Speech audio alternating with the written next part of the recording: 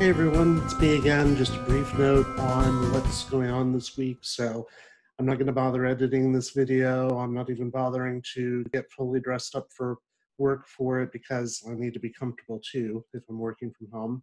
As you can see, this week is going to be a little different than previous weeks. We're overlapping papers a little bit, and this would have happened anyway, even if there hadn't been an outbreak. So we're not doing much differently than we would have done. The paper number 3 assignment sheet is going to be available starting on Saturday night, midnight. And here I said I wasn't going to do any edits. I stopped recording before telling you about paper number 3. Paper number 3 is going to be a persuasive argument. It's going to be a proposal for an action to be taken or not taken, or for a law to be changed, or a law to be repealed. It's essentially trying to get somebody to do something, as opposed to a convincing paper, which is what paper number 1 was, and which some of you may be doing for paper number 2. Now, many of you, I told you that your paper number 2 topic might be better as a paper 3 topic, especially if you were arguing for something to be done in a particular way. And this is when you should be using that topic, because that topic is going to be particularly useful for this paper. If you have questions, of course, let me know.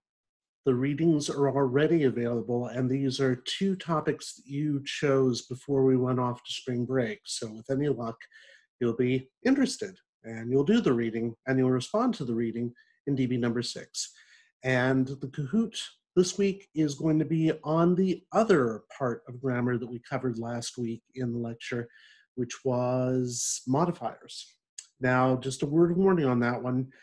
If you're given 2 different choices and you're asked which one is the correct one, go with the one that makes the most logical sense. In other words, sound them out in your head and make sure that one sounds correct and logical and the other doesn't. The biggest thing you're going to notice about this week is that your peer evaluation drafts are due by Wednesday night, 11:59 p.m., and then the evaluations are due Friday night, and then the paper itself is due Sunday night. Now, we're doing peer evaluation slightly differently this time. I've already set up the group.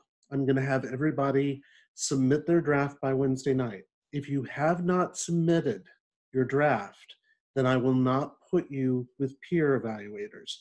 And I'm doing this specifically to combat the ever-present problem of people simply not putting drafts up and not doing peer evaluations.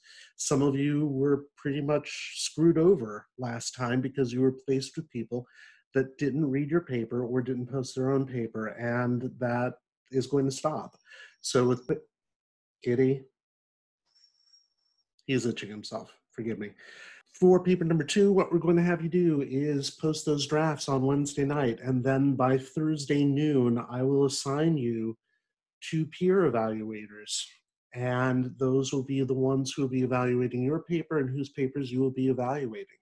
That's also how we're going to do paper number 3, just to make sure that everybody gets proper feedback. Now,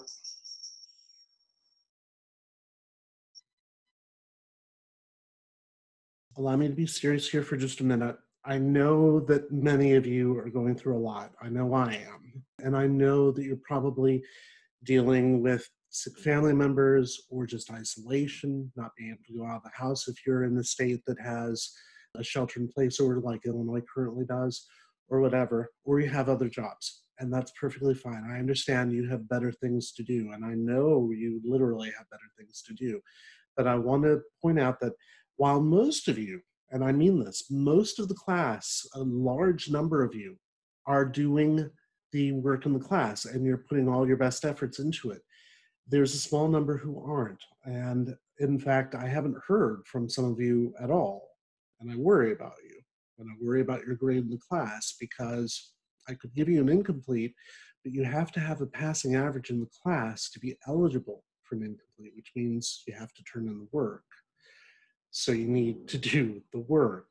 If you haven't been as active in, say, discussion boards or in getting your drafts up or what have you, take this week to turn that around, because we literally have only 4 weeks left in the semester.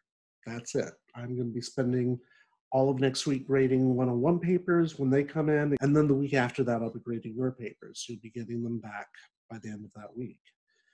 So please, do the work. And if you're doing the work, thank you very much, and keep doing it because you're doing a great job.